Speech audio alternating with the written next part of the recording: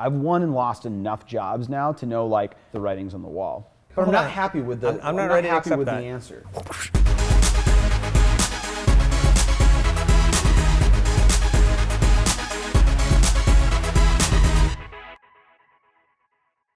You're totally killing it, and you're transforming yourself and your company and affecting the lives of your partners and your wife and your family. This is wonderful. What can I do to help you get to the next big milestone?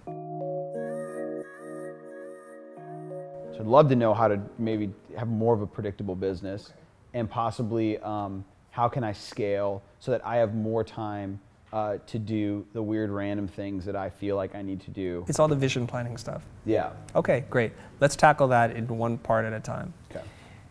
In order to get a more predictable business, you have to perfect the model a little bit. I'm not sure it's been perfected. Like when you do it a dozen times, then you know, it's like, okay, I know all the trappings, I know where all the objections are going to be, I know where it's going to fail, I know how to succeed, and you just perfect it, okay? And I want to make sure that your revenue is where it needs to be to support the 3 partners and your family, and so that we're kind of taking care of ourselves. Because one of the things that can kill you more than anything else is to become distracted while your gold mine could still be right in front of you and you don't even know it yet, okay? So the only way you're going to be able to do that is charge more.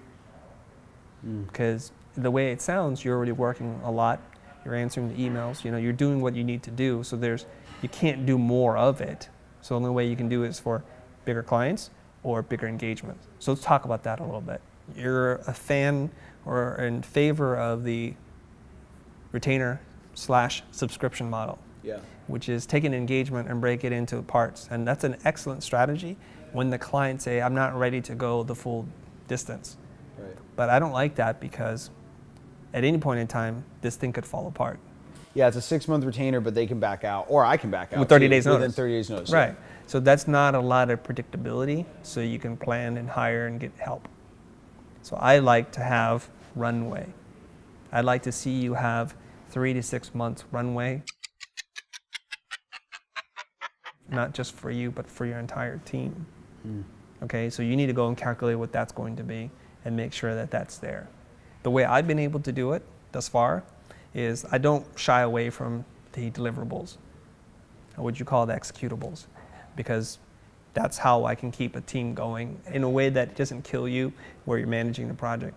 The only other way you can do this is to be so deep into an organization where they're flying you out and you have multiple strategists working on at different sites, where it's a big enough company where you can be generating a lot of billable hours that way.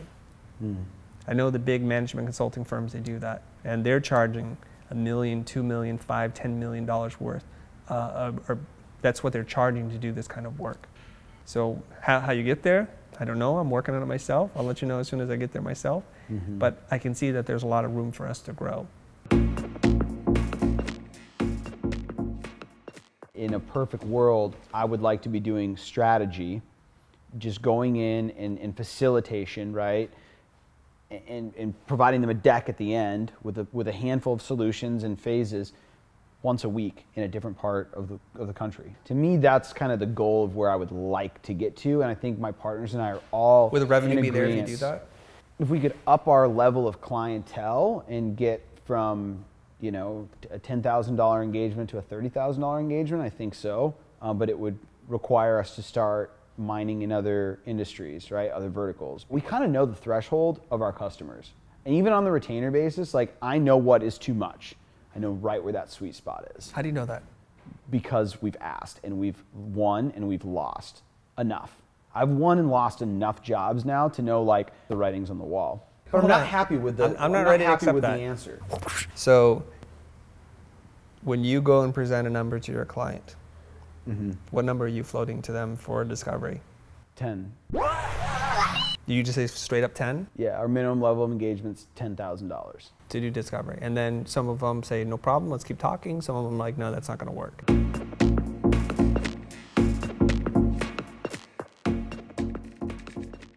So our minimum level of engagements is $10,000, but before we get into all the numbers, like, let me ask you a couple questions. And I ask them some surface level questions because the number's already planted. And then I'll go back to it towards the end and say, listen, now I told you what our minimum level of engagement is. Is that even something that is feasible? I'll continue on the conversation and build more value, but I'll drop that number really early on of the conversation, and then I'll let the conversation go on. And then towards the end, I'm like, so what do you think? Okay, Answer. Here's my actionable tip for you, Aaron. Here's how it goes. I want you to make a few tweaks to what you say. Okay. Okay, you ready? Yep. First thing is you're going to say it and you're going to bracket a price. And I don't want you to say 10 anymore. I want you to say between 10 to 20. Okay. Okay? And there's a reason why. This is called price bracketing. So 10 looks like a smaller number next to 20. Okay, so it allows them to say, well, he'll probably come in at 15. That's why he said between 10 to 20. Right. And if they say, well, why is that? It's like, well, I don't know what you need yet, and this is what I charge. Mm-hmm. And then I want you to just be quiet. I don't want you to quick pivot because it says, I'm not totally comfortable with that number just yet. Just let them be uncomfortable with the silence. And you just sit there and chill. Okay? Like you have the I have steel patience? blue eyes. Yeah. No, you just be quiet like, yeah, hey, I'm just, right. and is that something that works for you or not? It's kind of like the law from God. That's what it is. I just read it off the tablet, you know, the stone tablets from Moses, and that was it. Is this something you're interested in? If you're not, don't want to waste your time. And just move on, okay? Because in a way, from my point of view, if I ask you for a price and you say, oh, it's this, but then, and then you talk, I just get the feeling that, and it's not even true in your case, that you're not confident about the number. That's when I come in, say my number, and I'll get it for more than you.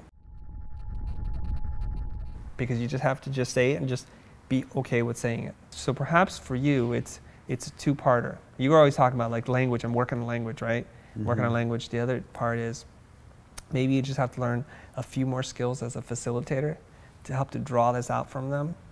And then you're going to see the kind of reaction and realize that you're worth way more than that.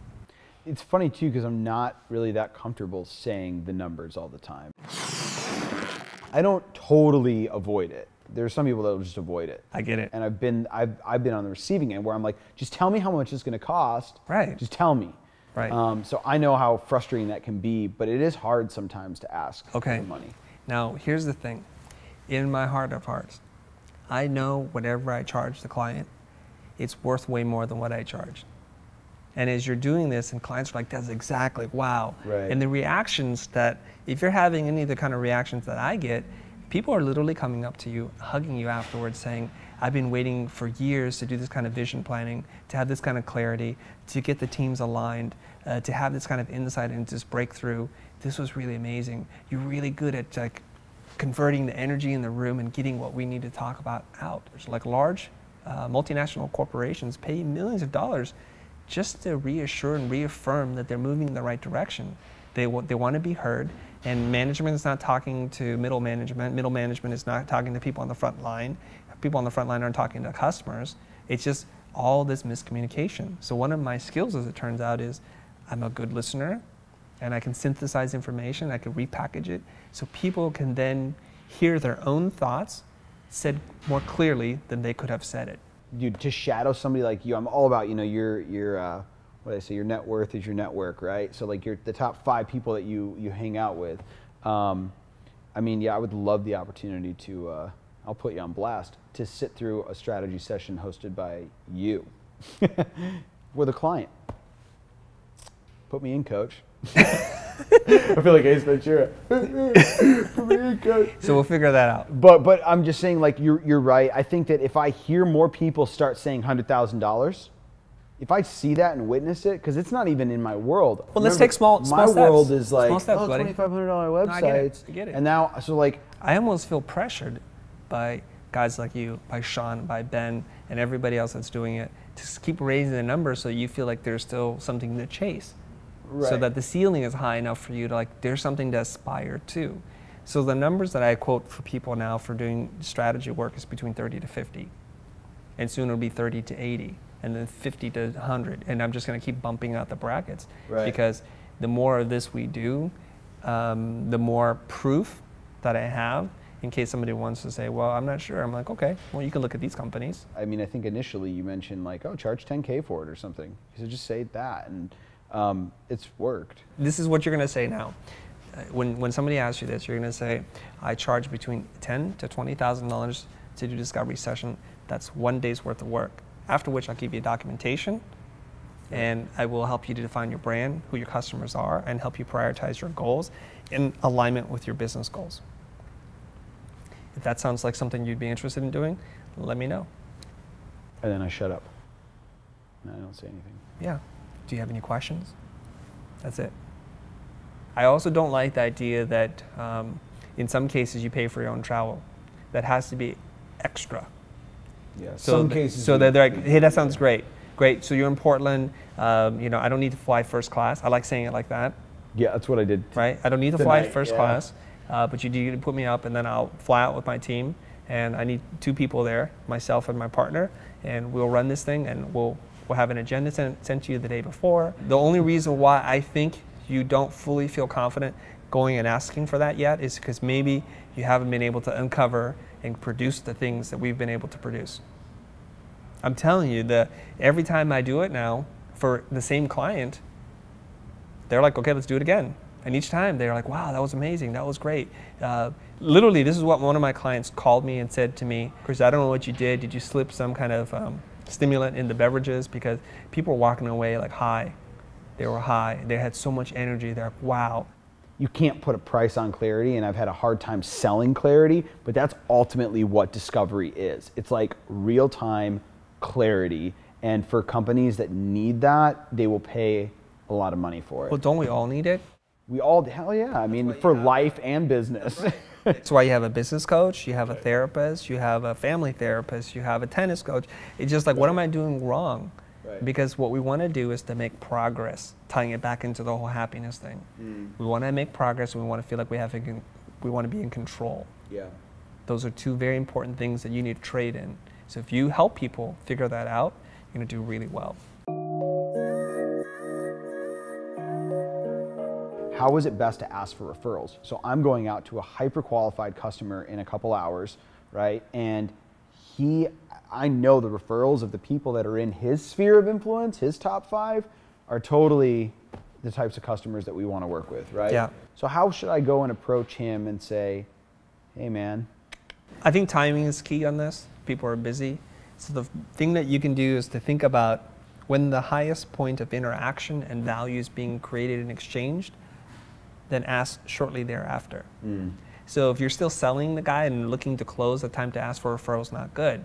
Long after you've been gone and everybody's gone back to their lives, asking the referral then, it's just, you know, it's not hot, it's not urgent anymore. Right. So I would say somewhere during the facilitation, the discovery, shortly thereafter when you document it and you give it to them and like, you know, here's the thing, I want to walk you through it. At the end of it, they're like, great job, Aaron. It's like, you know what? I really appreciate your business. I am trying to grow my practice. So if you know somebody that could use this, that would appreciate this, I would feel grateful if you would recommend us. Okay, so during the, I like that. Right? Great idea. So you have to During the find deck reveal when it's really tight and everybody wants to hug each other. Right. That's the moment, and you mention it. It's like you ask the girl for the second date when things are going really well, not right after the fight. Referrals don't have to happen outside the company. It can happen inside the company. Okay? They can refer you to other departments within a big enough organization. So you can also do a little follow-up. It could be a handwritten note. Love doing the work together. If any other teams need this, please let me know. So what's the second part, the 2-part question? How can I get discovered more? Not even from an SEO standpoint, but really just inbound in general. Like, how can I get people filling out a form on a website saying, I'm interested in your services? I get it. There's a couple of things there. I'm trying to retrace my steps because I'm not telling you I'm an inbound expert either. But whatever we're doing is working really well for us. I'm trying to like deconstruct and reconstruct what's happened for us. I'm going to suggest this and then you just think about it for a second before you react, okay? Is you don't want to get into deliverables. But the deliverables is the sizzle, right? It's the attraction. You've been That's doing what the steak. Yeah, everyone reaches out and says, I need a new website, and then I convert them into strategy. Right. So, okay, So you're doing that part, and then somebody else builds the site. It may be great, it may not be. But here's the thing, and here's how we're positioning our own agency, is I say there's this strategic divide between strategy conceived and strategy realized. So you can have a great strategy, a great plan, but if it isn't executed well, it's a bad strategy. Or somebody says there was no such thing as bad concepts. All the concepts are great, there's just bad execution. It just wasn't executed properly. Now, take, for example, the work we've done for Hudson Pacific. It's a big real estate developer, and we've done some pretty good-looking websites. And at the bottom of each is designed by blind. And so people in the real estate space is not that big, meaning other brokers see the site, they see the marketing materials, they see the messaging, it looks good, it sounds different, it really carves out a space, and so then that becomes our calling card. So what I'm going to say to you is you don't need to be in the deliverables space as a service company, but you may want to invest in like 3 really good clients where you either do the work or manage it really tightly so that it comes back to you. That becomes your calling card. Because let's look at it. I love it, dude. You're wearing Nikes, I'm wearing Converse shoes, and we're wearing this not because of a philosophy necessarily or an innovative manufacturing technique, it's because it looks good on your feet and it's a very stylish design. Now there's a lot of other factors that go into it, but you're selling something, but we need the shoe. We actually, now that I think about it, I already have projects that I can showcase to leverage. So I just make them sexy. Yeah. I would even do them at break even or at a loss, and normally I would never even say that. Right. Just make them drop dead gorgeous.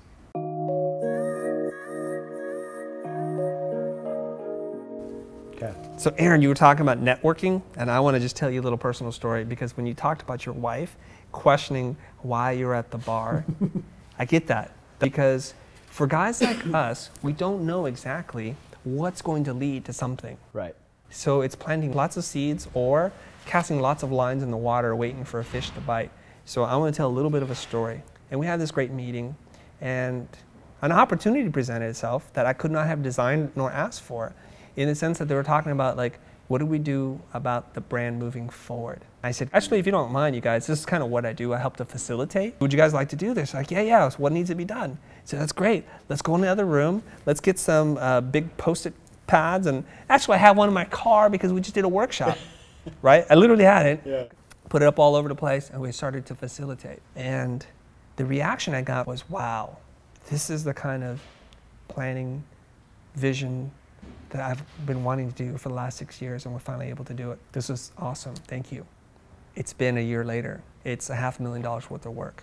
I'm telling you this story not because I want to brag about the numbers, but it's just about understanding this idea of networking. People think I'm going to run into you at a bar, and I have an agenda, I want to get something from you, and you want something, but I don't care what you want or what your needs are, and I just want to sell this thing. Here, I just tried to give, and if opportunity pushes itself to the surface, and I'm like, great, I will pick that up, I can do this. Wow, we're so excited to do this work with you. I'm like, I am too, because I think I can do some really great things. Long story short, if you approach these kind of networking events as I'm here just to help and see if there's a good fit with people, and if there is, I'll follow up with it. If not, I'll recommend somebody. That's the story I tell my wife. Yeah. Every time she's like, are you going to that thing? I'm like, should I stay home or should I go? She's like, you should go. Because that's the thing that other people in your organization cannot do. It's like 10 to 7. We got to get you to the airport. Yeah. So I appreciate you coming by. This is Aaron Pierson. How do people get a hold of you on the social media? Twitter's probably my favorite. Twitter? Yeah, so AP_creative. You can hit me up on aaronpearson.com, and that's just kind of my podcast, it's my books, it's like me, not your personal brand. It's my personal self. And then our agency site, if you're curious to check that out, it's Vitals, like we check vitals, vitals.agency. Dude, thank you, Chris.